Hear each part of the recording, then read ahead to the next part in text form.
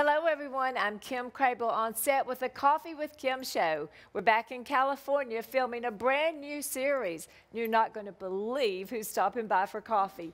Come on in, join us. And I've got the joy deep down in my heart. I'm waking up with your love from the start. I'm chasing the rainbow through the rain. I know it's gonna be a beautiful day. As a young man, today's guest truly believed that Christianity was worthless. Yet, for the past 5 decades, he has devoted himself to equipping true followers of Jesus everywhere to live out and share their Christian faith with full confidence that it is reliable, relational, and relevant to their lives. In that time, our guest today has delivered more than 27,000 talks to over 25 million people in 125 countries. He has written or co-authored 148 books, including More Than a Carpenter and Evidence That Demands a Verdict. And his books have been translated into 128 different languages. His ministry has helped generations of young people worldwide stand strong and firm in their faith, even in the face of a rapidly changing culture. Hello, everyone, and welcome to the first show of our 5th season of Coffee, Conversations of Friends of Faith to Encourage and Equip. I'm Kim Crabill, deeply honored and always delighted to be your host. In all my dreams, I would have never considered that I'd be sitting with someone who has and continues to touch so many lives for the sake of Christ. I've been in the audiences of thousands listening and being inspired by his wisdom. But today, when we return, we will have joining us the one and only Mr. Josh McDowell.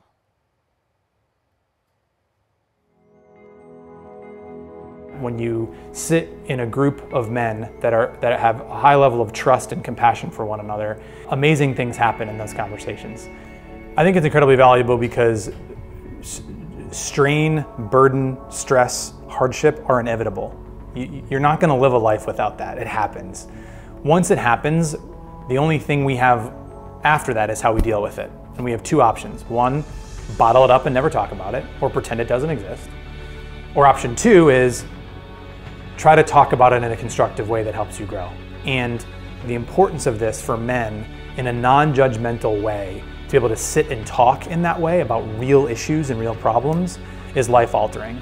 What you realize quickly is that all the group of men that you're sitting there with, who at the beginning you don't know, are all facing very similar challenges in their faith and in their lives. For many people, and many of us, there were things we were carrying for a long time that we didn't even know we were carrying because we had them for so long. And when you finally let them go, it changes the way you see the world. It changes the way that you operate.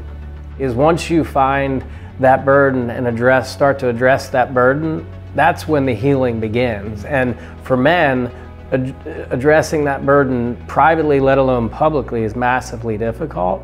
It's a nonprofit ministry, so like any ministry, it relies on donations. Donations go to books, donations go to hosting events that bring people in. Every event that we have changes someone's life. There are a few things in your life or in the world that you can do that have that impact. And we're here to tell you that it has that impact. So if you are interested in having your life change for the better, if you feel a voice in your head calling you and saying you want something more, or you feel like you could do more, I'd encourage you to go to kimcrabill.org and check it out. This is an opportunity for you to not only change your path and your faith journey, but also an opportunity for you to grow your family's journey as well. So join us, Confront and Conquer, at kimcrabill.org or on Facebook. We'd love to see you there and connect with you.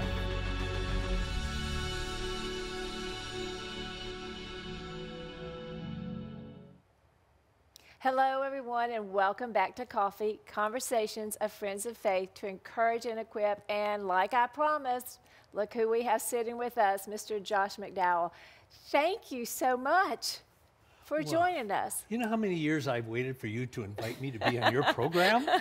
This is like dying and going to heaven, almost. Almost. Oh my gosh, you're so kind and sweet, and you just put everybody at such ease. Thank you. I remember when I was thinking about inviting you, I thought, oh, I don't even think that he would have the time. And you made the time, and I just thank you. Every author dreams of being invited to an interview. Never forget that. Okay, I won't. Well, I thank you for coming and sitting on the sofa with us.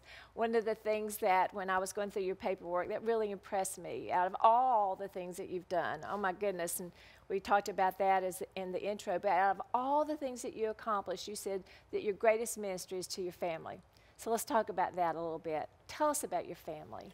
Well, I've had the privilege of being married 50 years and about 8 months to one of the most incredible women God ever created, and I'm serious.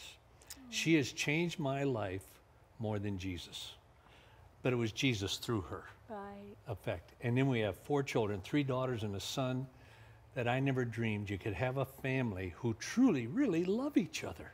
They want to be together. We want to vacation together, everything. And then 11 grandkids. Let me tell you, grandkids are not cheap. Woo! My wife says, whatever you spend on one, you got to spend on all of them. I said, they won't know. I said, but the parents will. There you go. Let me ask you, what do they call you? Pops, Granddad? What do they call you? Papa Josh. Papa Josh. Oh, I love that. I'm Gigi. So we only have 2 grandchildren, but boy, how they just totally change your life. Yeah. They always if say, I knew grandkids were so good, I'd jumped over the kids. well, that's what I was getting ready to say. Someone said you should have just gone to the grandchildren first, but it just doesn't work that way, does it? Yeah. Well, that's great. What an amazing family you've created, because from reading your books and seeing the movie that was released, it's like maybe you're a little bit like me. Your prayer was always have that family, and I think that's probably why it's priority to all of us. Well, growing up, I did not want the kind of family I grew up in. Mm-hmm. I didn't want to be a father like my father was, and I didn't want a marriage like my parents had. Mm-hmm. And but I didn't know how to change. Right. So I just watched people. I read the scriptures, what are some of the principles there, yes. And then I watched people who seemed to have really great marriages, good relationship with their kids, and I learned from them. I always say I became a fairly good father, I think, through plagiarizing. Yeah. Other people. Yeah, you know, I did the same thing, and one of the things that I think that is powerful about having a past that maybe you weren't happy in, it gives you guidance into what you do want. And sometimes I think that makes you a better parent, a grandparent. I wasn't quite sure what I really wanted, but I was absolutely sure of what I didn't want. Yes, absolutely. And that really motivated me. Yeah, and that's a guiding factor. But if I hadn't come to Christ, I couldn't have the family that I have. I couldn't. Not with my background and all. Well, absolutely, because with people like you and I, statistically, we should have been abusive, angry alcoholics. But statistics are broken with Christ, right? And that's the message more than anything that I want the audience to get today, is that no matter where you are or where you've come from, that when you find the freedom in Christ, everything can change. And that is so obvious in the movie of your story that just came out, Undaunted, which we have a trailer. So can we watch that, and then let's talk about it.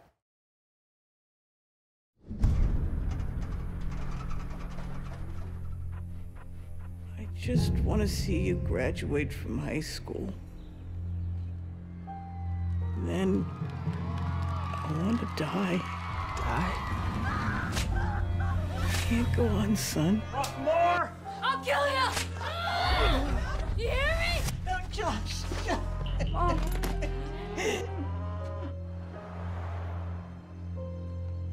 Promise me that you will never, ever be an alcoholic. Promise me that you'll be the kind of son that I can be proud of.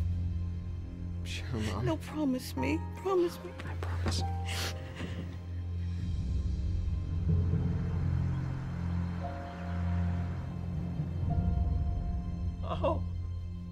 How could you ever love a father like me?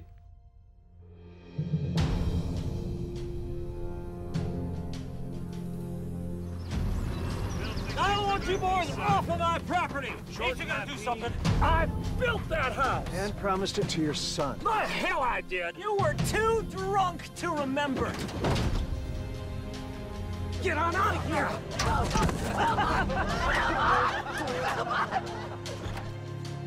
Crying's not gonna do anyone any good, Josh. I'm sorry, Pastor. This is just too much to ask. I'm not asking you, Josh. You ever touch me again, I'll kill you. You understand me? Huh? No one understands. Dad, I have something to say to you. Even if he did exist, how could a man who lived 2,000 years ago possibly influence someone's life today? Well, I guess that's what you'll need to find out. And when they were come to the place which is called Calvary, there they crucified him. Then said Jesus, Father, forgive them, for they know not what they do. It's true. It's true.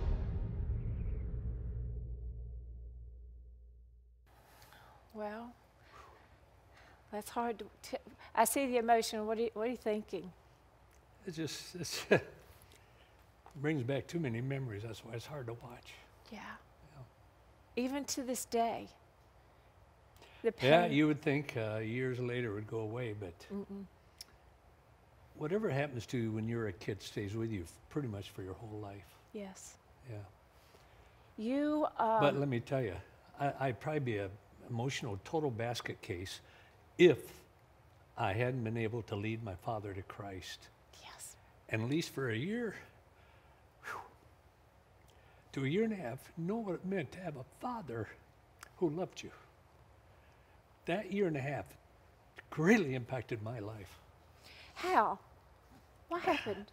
It gave me a model. See, we learn about love, not just through stating it, saying it, but through seeing it modeled. Yes. And I was part of a model of love between a father and a son for about 14 months before he died. And I tell my children, now I tell my grandkids, you're benefiting from that 14 months. Yes. Not the years that went before. Yes. Yeah. Yes. You made that happen, and I believe that when Christ touched your heart, he called you to some really hard things, like sitting in that restaurant and telling your dad that you forgave him. But see, the backstory of that, after I became a Christian, I still hated my dad so much. So I called him up, made an appointment at a 50 diners. Well, of course, it was in the 50s. To have lunch with him because I was going to tell him how much I hated him and never wanted to see him again. So that was the intention. Yes, I went to the diner, sat there, and the waitress took her, they walked off to the right, and I said, Dad, I've come here to tell you that I love you. And boom! I mean, I really don't know who was most surprised, my father hearing it or me saying it. Kim, that's when I knew something had happened in my life, that Christ made a difference. I was used to loving those I wanted to love, hating those I wanted to hate. I never had the capacity to love those who I'd chosen to hate. And that's when I knew Christ had made a difference in my life. And what a difference. What a difference. So, you know, I look at your life, and when I watch the movie, of course, I've read your books. I've been in the audiences of thousands listening to you, and the way you present the gospel and the love.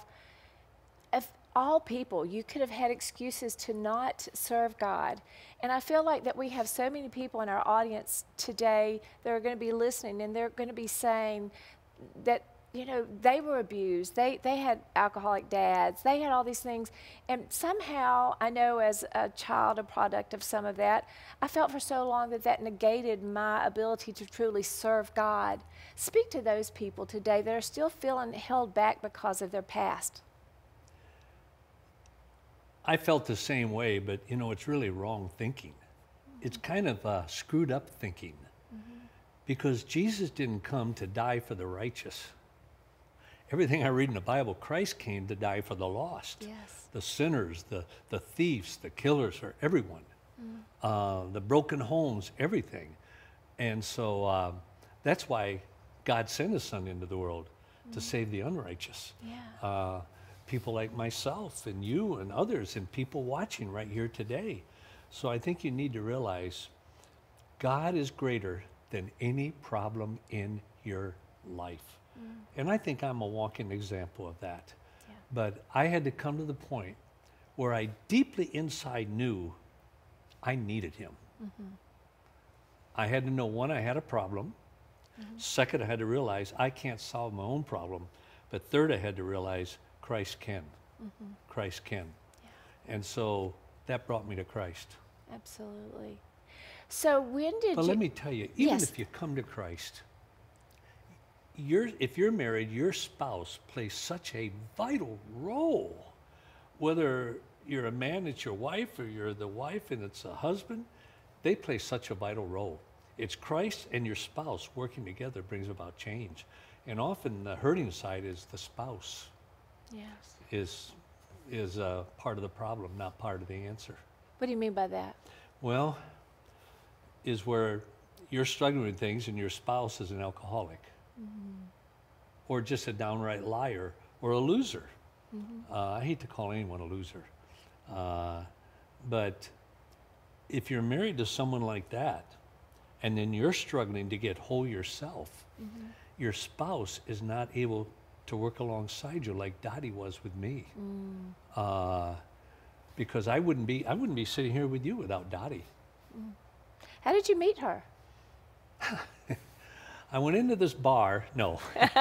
I was at the University of Texas speaking outdoors. I was standing on the student steps of the student union, about, I don't know, 1,500, 2,000 students out, and I looked way to their side and I saw this woman in a bright orange, a little different dress than yours, a bright orange dress. And I just stopped and right in front of her, and I said this reverently. I said, "Oh my God, what a beautiful woman," right out loud. Oh. Well, everyone turned and looked, and I said, "You right there, that bright colored dress on, are you a Christian?" Everybody's pointing to her, and she said, "Me." I said, "Yeah, you." She said, "Yes." I said, "What's your name?" And she said, "Dottie."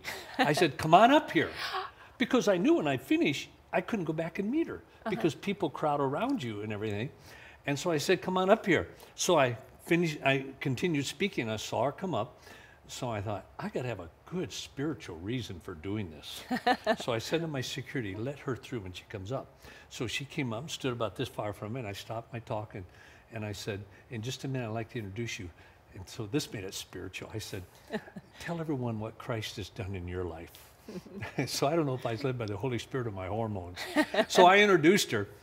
Oh my gosh. You have to understand, in those days, crowds were scary. I mean, they threw pig urine on you, blood, everything. And she held that crowd in the palm of her hand when she talked about Christ. And I stood back there and said, "I'm going to marry that woman." I never told her that. And 2 months later, we got engaged, and 4 months later, we were married. And that was 50-some years ago. What a great story. Now I wish you'd brought her. I can't wait to meet her. Well, I was brokenhearted when you didn't invite her. Okay, that means we'll have to do this again. No, she's away today. Yes, is she? Yeah. Well, let me ask you this, Mr. McDowell. When you think about... Please call me Josh. Are you sure? Mr. McDowell sounds so old and formal. All right, Josh it is. So let me, to those who are listening, and this is part of my passion, because for so many years I felt so unworthy and of God's work and his calling, and it really stifled me. And I just know that there are so many people out there. How did even your past, make your ministry even that much better? How did it influence it in a positive way? Well, I think the promise of God is when he says he will cause all things to work out together for the good. What happened to me as a child wasn't good. Right. But God has used it for the good.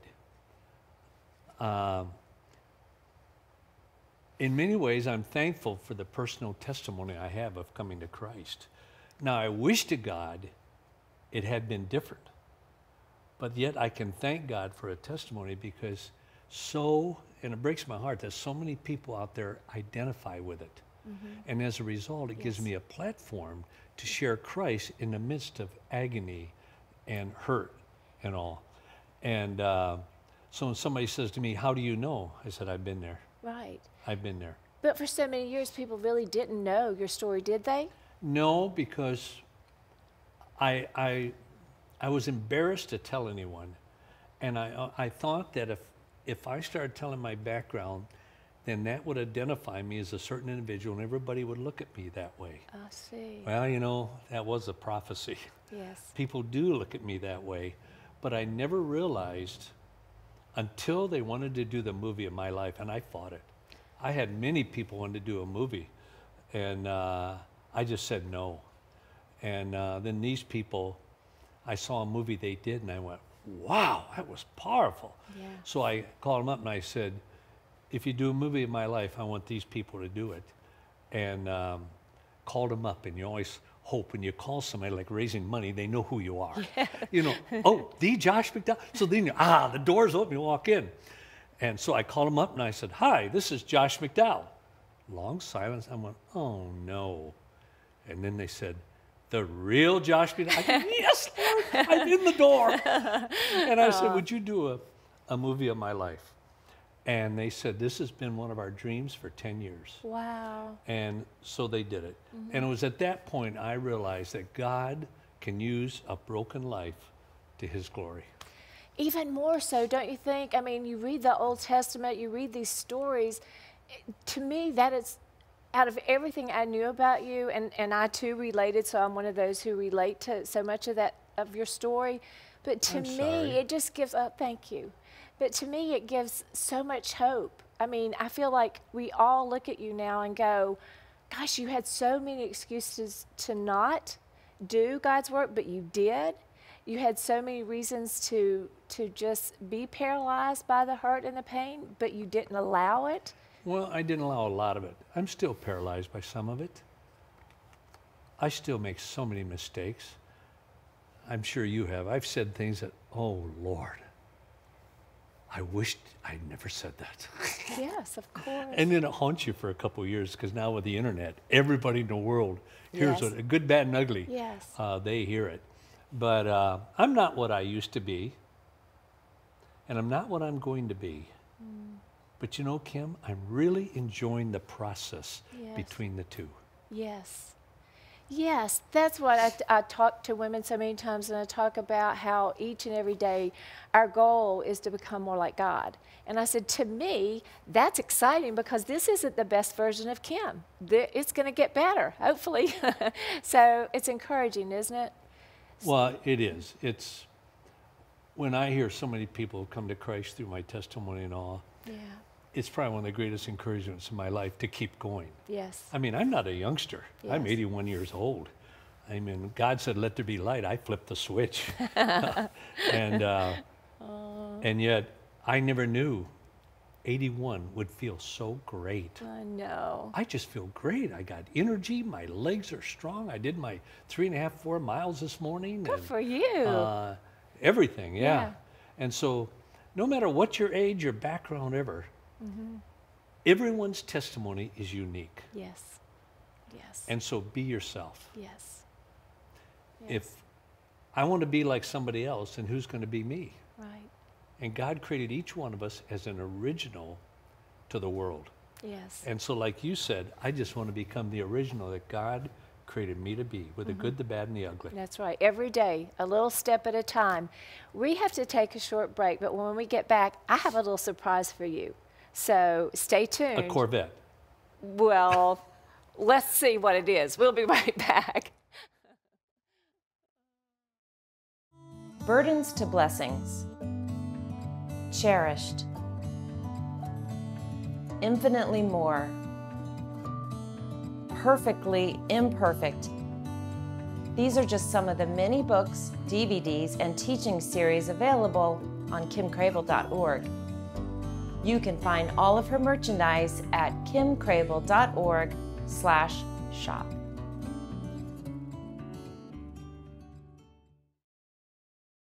Hello, everyone, and welcome back to Coffee. Well, our time has flown by, and I can't thank you enough for stopping by to visit with us, but there's something that we have to talk about. Your book, I love all your books, but there was just something about this with your mom, and we saw it in the trailer. When your mom looked at you and she said, Josh promised me 3 things, that you won't be an alcoholic, that you won't swear, and that you'll be someone that I'm proud of. You know, I just can't imagine how delighted she must be. And I loved reading the end of the story where you were able to tell about Aunt Emma, knowing that she was a believer. But, you know, we can see that you took those words to heart. And not only have you been affecting generations, but now all the new generations, your word, the Bible talks about in Psalms about becoming a voice of hope. I have a little surprise for you, for someone that's just, it needs a verdict, evidence of verdict of someone who you're truly affecting. You got my interest up now. Here we go. Let's watch this really quickly. Hey Josh, Alan Williamson here. Boy, it's been a while since we've last seen each other, back when I had the privilege to portray your younger self in the film Undaunted. I gotta tell you, I was excited to hear that you were gonna be on Kim's show this week. You know, a lot of people still tell me to this day about how much of an impact your story through your film has made in their lives and the lives of their local communities and their church families. It really was an honor to be a part of something so special. And I continue to pray that you and your ministry are widely used to touch many more hearts in this world. And it's very exciting to see what he's doing through you. God bless, brother. He's a friend of mine. Well, I was just thinking, I'd love to see him again. And all of a sudden, here you are. He played you in the movie. Yeah, well, thank you for sharing that. Yes. Brings back a lot of memories. I know. And he just talks about how honored he was to be able to step into your shoes and just to pretend, you know, that he was you for just a minute, and how you are touching these generations. From my heart, from my family, from everyone in my ministry, thank you for being Josh McDowell. Hey, remember you said those 3 things my mother said. They were the last things that she said to me before she died. And you probably remember most the last thing someone did and that someone said. Yes. And those 3 rings, 3 items still ring in my head. Yes. With Mom saying it. And I think with that it helped me a lot. Oh. But please don't get it wrong. I make a lot of mistakes in life. I don't want to hear that. I do things that I wish to God I never did. But at least God is gracious, more than some Christians are. But Absolutely. God is Absolutely. gracious. Oh my gosh, thank you so much for being with us. What an incredible and inspiring time this has been. It reminds me that no matter how our lives began, we can, with Christ, become who God wants us to be and all that He has planned for us to do. Thank you for helping us see that today. Nothing, audience, nothing, friends, has the power to hold us back. We are bound by no earthly statistics if we have found our freedom in Christ. This is such a timely message that Mr. McDowell, Josh, has given to us to see the very concept of truth coming into us, into this crazy time in which we live. Yet you continue to challenge us to keep telling a doubting world about a loving God who is passionate and just desires a relationship with each and every one of us. We can keep praying and doing our part in helping those around us come to know Jesus as you came to know Jesus, and understand what it is, what His truth is, and to learn how to live out our faith. Thank you, audience, so much for joining us for coffee today. Thank you so much, Mr. Josh McDowell, for joining us, and I hope to see you next time on Coffee.